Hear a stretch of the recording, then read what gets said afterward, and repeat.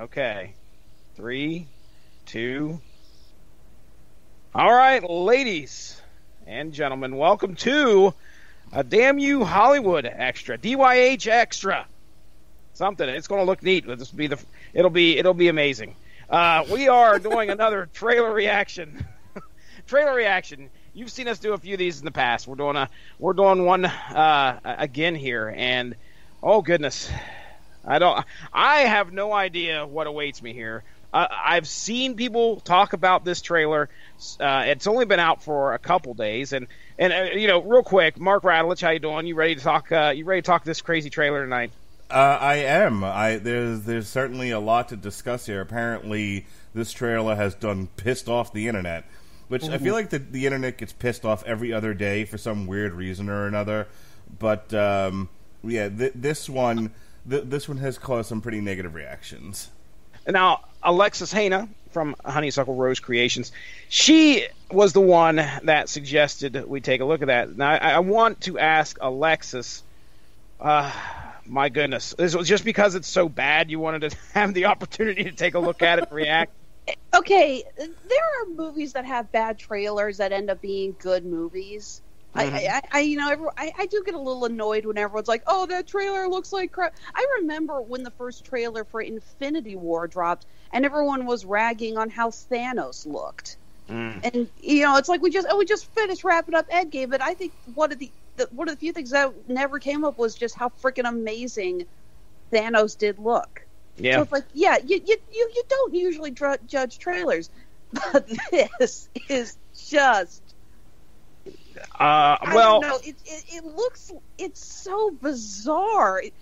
It doesn't even come across as, oh, what the hell were they thinking? That looks terrible. But more like, what the hell were they thinking? No, seriously, I really want to dissect what they were thinking. This needs to be analyzed. Okay, so I'm gonna put myself out there, and maybe this takes away from my credibility on the internet, such as it is. But I didn't think there was anything wrong with it. I was fine with my only honestly, my problem with it wasn't Sonic, or it wasn't the way he looked, or what appears to be the plot, or what apparently, according to what I've just learned, I've been handed a piece of paper that says, "Wasn't this the same exact plot as Hop?" Yeah, get it. Thank you, Alexis, for feeding me that one. My problem was fucking Jim Carrey. Like, all right. Okay, go ahead. I was just going to say, formal introduction of what the hell we're talking about. That is Sonic the Hedgehog. So this thing's coming out 2019? Yeah, it's this year? This year. I'll consult the schedule, but yes. Okay, the official trailer that got released, how long ago was this, Alexis? Like 2 days ago? Yeah, something like that. Let's clarify. Who here has played the Sonic games? I had an original. Games, newer games? I had an original Genesis with Sonic. So yeah, I was on board with the first Sonic/Genesis. So you got the first generation Genesis with Sonic packaged. I don't know if that was first generation or second. I know it was. At one point, it came with Altered Beast. Yes, that's the one I got. But I also had Sonic the Hedgehog when that came out. I was going to say the one that I bought came with Sonic the Hedgehog, and we weren't the richest of families, so you had to make a choice. By the way, rise from your grave. Yes, rise from your grave. You had to make a choice when you were, going from the 8-bit to 16-bit era, unless you were like, Moneybags McGee.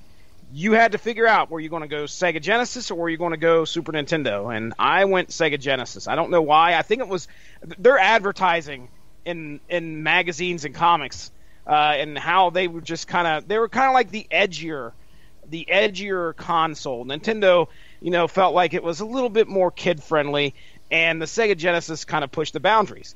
So hence their mascot that we're getting here in this movie, the edgy, the speedster, Sonic the Hedgehog. I loved playing this game. Straight from the Speed Force. You never know. I played all three. I can remember playing all three iterations of the game. There were plenty of other spin-offs and stuff. Sonic and Knuckles, Sonic. I just listened to a podcast today breaking down Sonic Spinball. if you remember that game. But yeah, I love this character, and it's a big part of my childhood. Now, I haven't watched the trailer, so Alexis, you asked. You asked a question. Let me answer you now. It comes out November 8th, alongside Dr. Sleep, which is a movie based on the Stephen King novel from 2013. Last Christmas, which is a Paul Feig-directed movie, holiday comedy, starring Emma Thompson, Bryony Kimmings... No, wait, they wrote the screenplay. Sorry. Amelia Clarke, Henry Golding, Michelle Yeoh, and Emma Thompson. Okay, so that's Last Christmas. And Midway, which is on the schedule for review, directed by Independence director Roland Emmerich. Ooh, yeah, Independence Day. Yes. Roland Emmerich is still getting work? Apparently so. Midway is an American war film. The film stars Woody Harrelson, Luke Evans, Mandy Moore, Patrick Wilson, Ed Skrein, Aaron Eckhart, Nick Jonas, Darren Criss, and Dennis Quaid. So that's an interesting weekend for Sonic the Hedgehog to go to debut. I was hoping that... And it's sandwiched between Terminator and Charlie's Angels, by the way. Oh, okay. The week before is Terminator Dark Fate, and the week after that is Charlie's Angels. Okay. That's what we like to call a tentpole. Well then, Alexis, you asked us that question about familiarity with the gaming portion of Sonic the Hedgehog. How about you? Now, I was actually a Nintendite.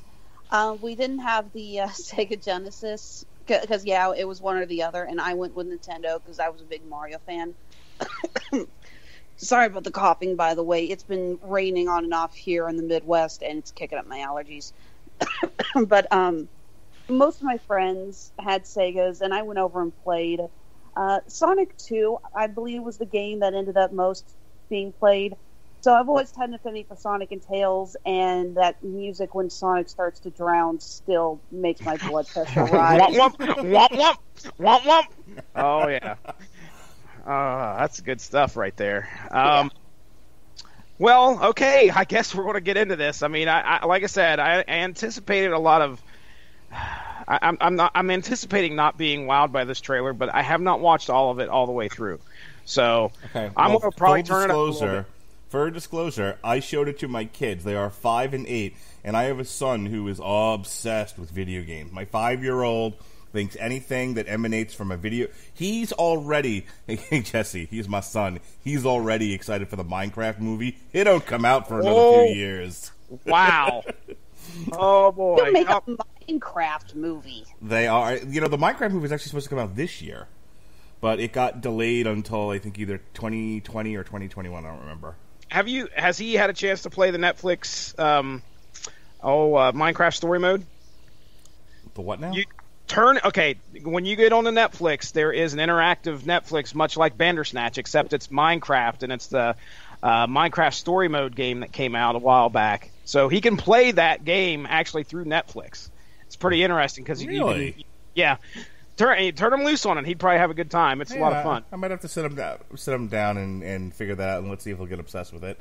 But yeah, like they're excited for the Angry Birds movie, which has got a sequel coming out this year. He's excited. He's excited for this. So, this is yet another example of kids have no taste. All For right, the record, I just pulled this up on YouTube. 20 million views, 460,000 thumbs down. Ooh. All right. I think this may be outdoing the 2016 Ghostbusters. I was just going to bring that up. Like, okay, who are we? Now, is this an example of toxic masculinity? Is it, what are we getting angry about here? Are we down with hedgehogs? I don't understand. What's the problem? What and this is Paramount Pictures. This isn't Sony, so maybe they won't totally fuck up the marketing on this. Robert Winfrey is buried in those comics or those comments somewhere talking about CGI, guaranteed.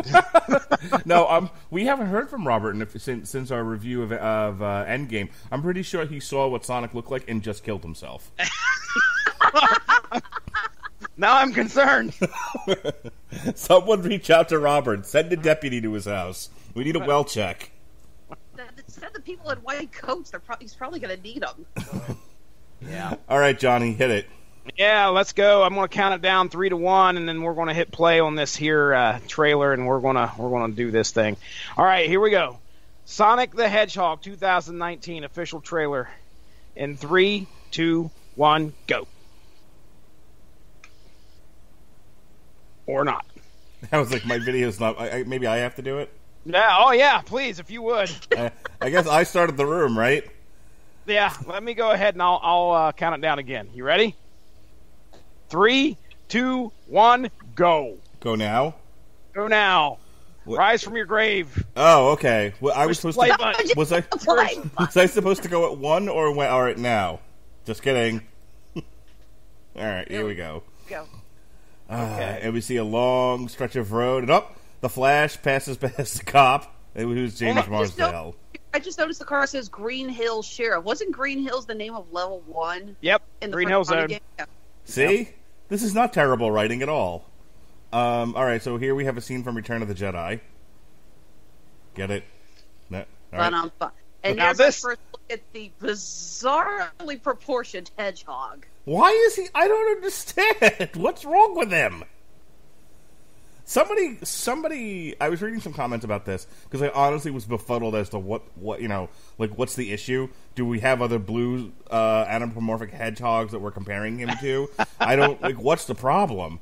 And somebody was like, it looks like a kid in footy pajamas.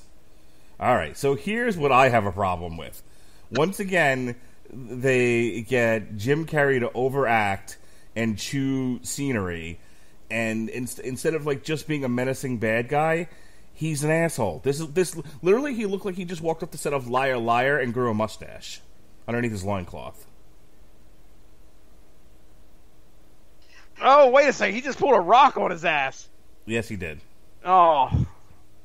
Oh, God, those teeth. It just looks so bizarre. Am I alone in thinking that's damn funny, him going meow?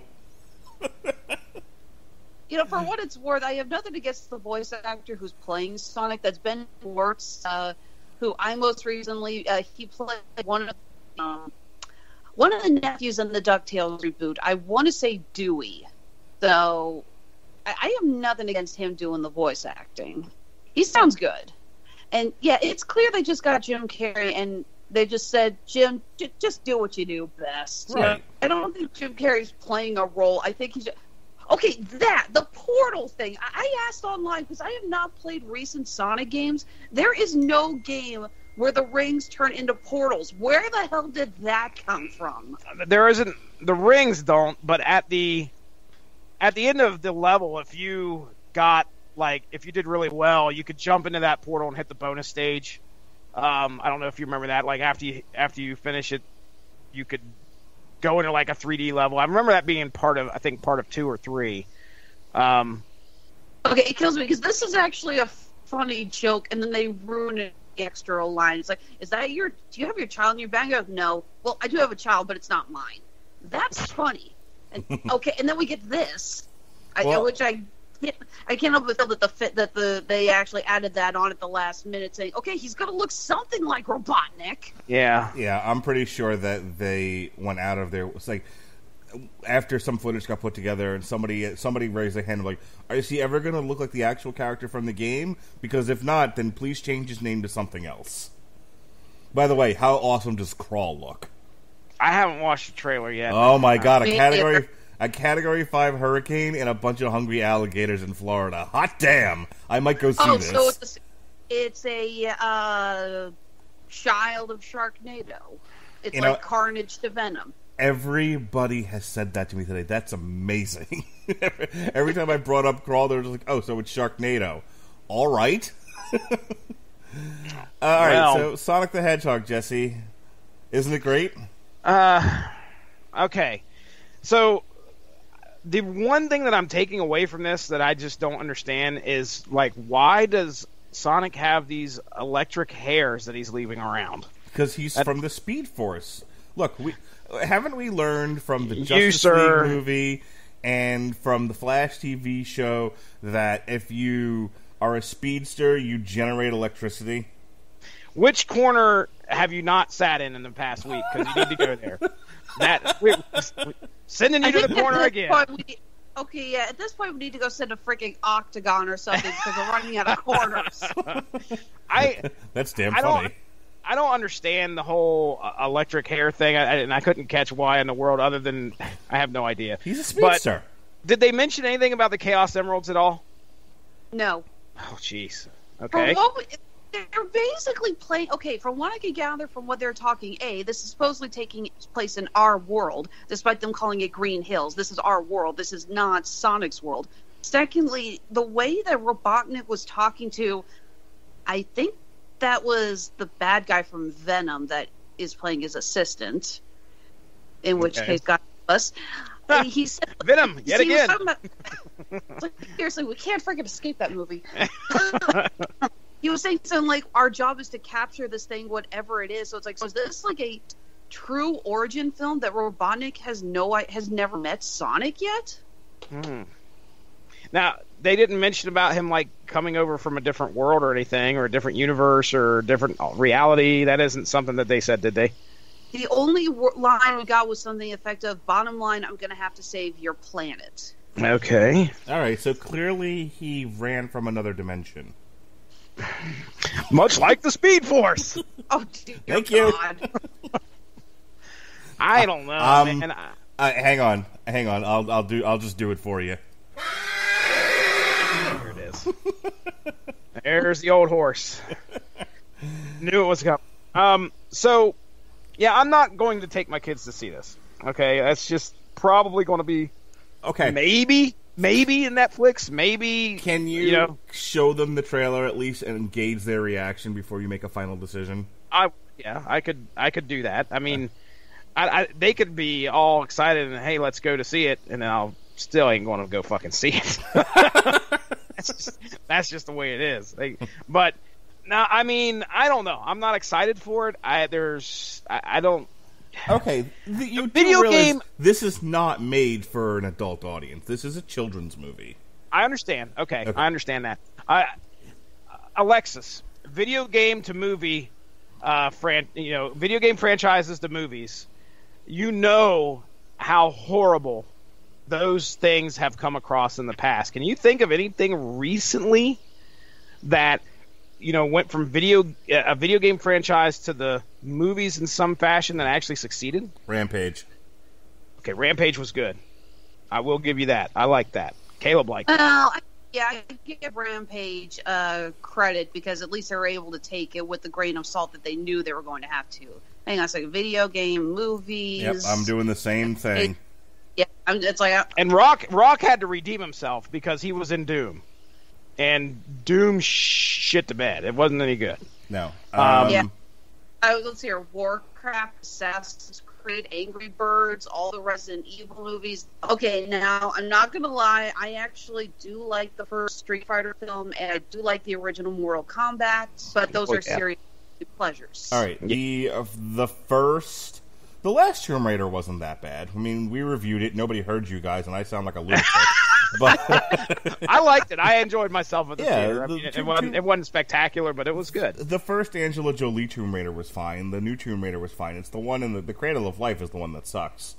Some of the Resident Evils I think are better than others. Not all of them are great. Warcraft I thought was fine.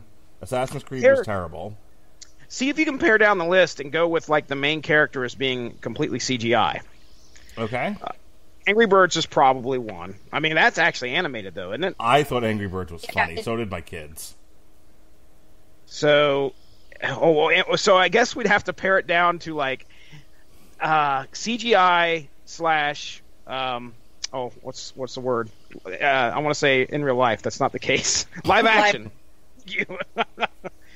Film scholar here, ladies and gentlemen. Actually, I took business, but okay.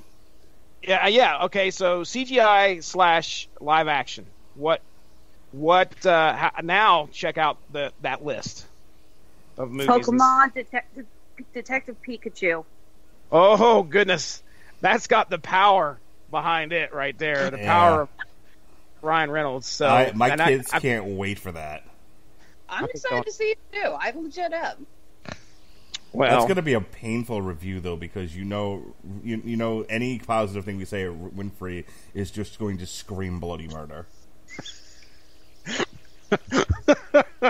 Oh boy. Okay, here's the list. By the way, here's the live action list. Okay. So Super Mario Brothers. Well, that's obviously a good one. Oh yeah, it's bad. Oh my goodness. Just kidding. Double Dragon, Street Fighter, Mortal Kombat. Okay, the first Mortal Kombat. It's not a well-made movie, obviously, but it was actually like an enjoyable picture. Oh well, if you're going to like say, hey, take all the Mortal Kombat films and pick which one you like the best, well, the first one's always going to be my pick. Yeah. It's always going to be my pick. Mortal Kombat Annihilation should be sent into space. Or Agreed. I've never seen Wing Commander. Lara Croft Tomb Raider, we talked about already. Resident Evil, the first one wasn't that bad. Tomb Raider, Cradle of Life, we already said sucked. House of the Dead, Jesse. Never seen it. I know what it's based on, but I've never seen it. Alexis? Wasn't that an Uwe Boll film? I think like most of them are. Let me put it this way. I'm looking at the same list as you, Mark, but I moved it to rank by Rotten Tomatoes. Okay. Guess what the highest percentage is, and guess which film's got it. Well, Rampage is at the top. It is, with 52%.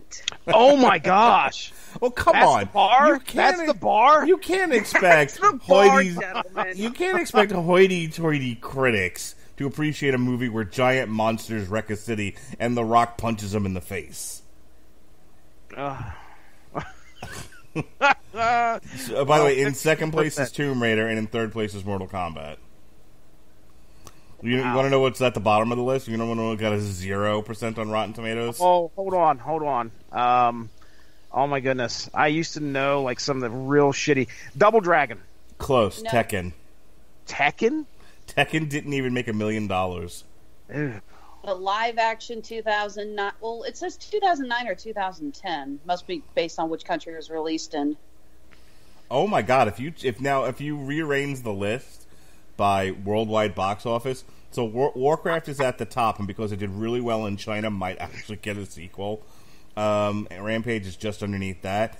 The one that made the least amount of money was something called Postal, from 2007. That is an okay. Yep. I remember hearing about that. That's an Uwe Boll film that includes a joke about 9/11 in it.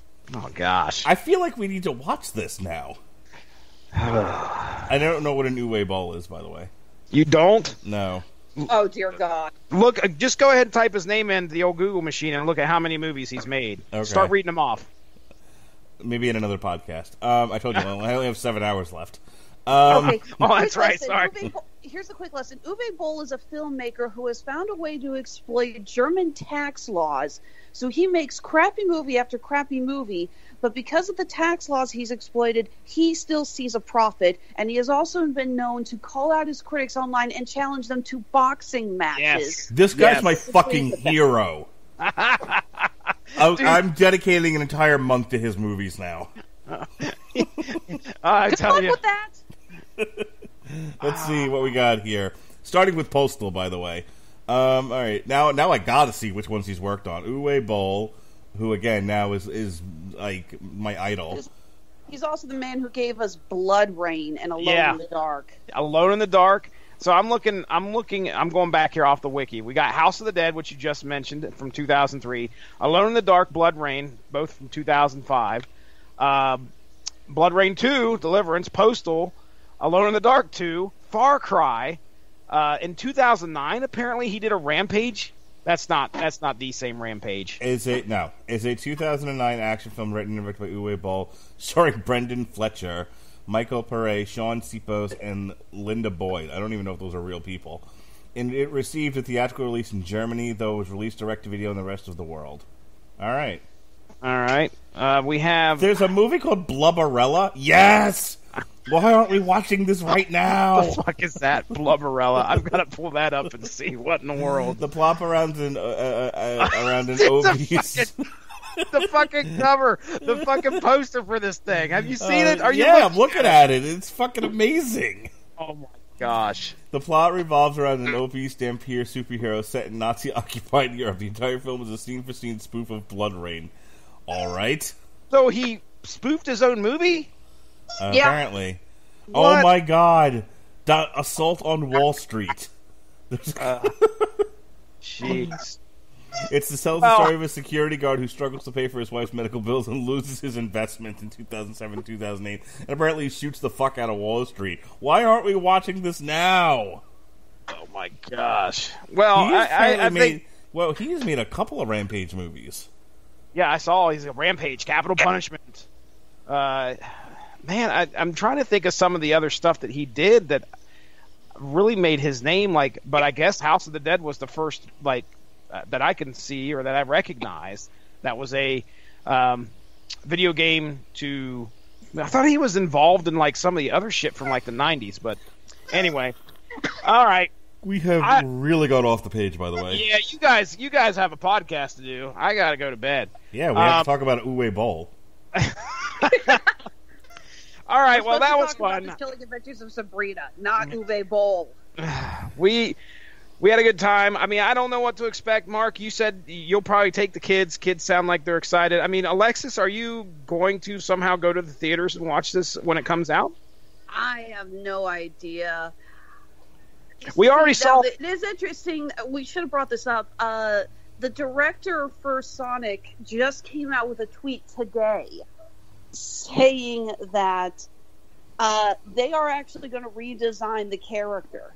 Apparently, the outcry from the fans was so bad that they are redoing Sonic's design, and they're going to completely add in or redo the CGI character. Yeah, you took the words right out of my mouth. I had heard that they were going to do some touch-ups, I guess. I mean, the teeth of the hedgehog look like human teeth, which is kind of... Yeah, okay. All right, that's a little weird. I was going to say, do you know many hedgehogs? Have you examined many hedgehogs? I sincerely doubt they have human teeth, sir. Don't. Do you know, though?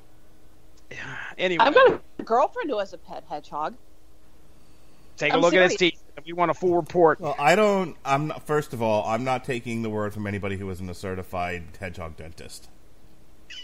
Oh, okay. By the way, for the record, if you include the international animated video game movies, Pokemon the movie The Power of Us actually is the bar at 60%. Oh. Woo! All right. Way to go, Pokemon. That was the one that came out last year that has Pikachu actually speaking English for a second, which made waves when a viral video went around of someone recording that in the theater, and you could very clearly hear someone in the background go, "What the fuck?" Jeff Fowler says, "Thank you for the support and the criticism. The message is loud and clear, and you aren't happy with the design and you want changes. It's going to happen. Everyone at Paramount and Sega are fully committed to making this character the best he can be." Yep, you got some work, I think, to do. So, anyway. You know what? I want to go ahead and say this to Paramount and Sega. The character's fine. Leave it alone. Tell the fans to go fuck themselves. Yeah. And don't have a successful movie. I personally think as long as they give them the bigger shoes, I don't care about the face. I just want the bigger shoes and the gloves. I don't like Sonic having white hands for some reason. Yeah. I want the gloves. That was the thing. We're used to the glove Sonic. You are. I have no idea what you two are talking about. I didn't pay that close attention. Mark in video game. Okay. All right. Let's get out of here. All right, Alexis, go ahead and just real quick plug some stuff there. Well, I'm sorry, I didn't know we were going to be doing plugs with the trailer. Might as well damn well do it. We've been speaking. If we could talk about Uwe Boll, we could do plugs. Are we? Because I want to talk about this. Will you quit just giving him his opportunity? Should know better. Yeah, you should. You've been on the show longer I'm than hosting an Uwe Boll marathon at my house. You're all invited. Oh, really? Are you bringing the Xanax? And guacamole cheese, yes. It'll be a lonely marathon. The Xanax and guacamole cheese will be served, as will be punch. Hooray. Speaking of punchy, go ahead, Alexis. Hope you're dissolving enough painkillers in that punch. Honeysuckle Rose Creations, the intersection of geek and chic. We're going to be doing a big month-long spring sale. Dedication to Uwe Boll. bowl. Oh, please don't. Could we get some Uwe Boll jewelry going? You work on saying his name, and then we'll talk about it, all right? Seriously, you're mispronouncing it. Bowl. Uwe Boll. Uwe. Uwe. All right, can you please make some duvet bowls? Go ahead. I'm going to shut up now. What was that line from the last podcast? I said I'm going to kill you, and you said the line starts to the left. Yep. Take a number. You'll be waiting a while. Thank you, Loki. No, sorry, I was reminded of that line from Thor: Dark World. Okay, so yes, we're going to be doing a month-long sale starting. Wow, I forgot to flip my calendar. May 5th. 15% off everything in our Etsy and Handmade at Amazon stores. Again, Honeysuckle Rose Creations. You can find us on Facebook, Instagram, and Twitter. Okay, very good. Mark, I know you got one podcast that's coming out here later, just in after you guys are done here in about an hour and a half. What's that podcast? Alexis is actually going to stay along and talk to me because she's a glutton for punishment. Yeah, I know. I need more alcohol. What did I do? We're going to talk the second half of part 2 of Sabrina the Teenage Witch, the Chilling Adventures of Sabrina, rather, on Netflix. So it's the conclusion to the first season, basically. They got split into 2 parts. So we're going to talk about that. That'll be dropping shortly after this podcast drops. We also have our Endgame roundtable review.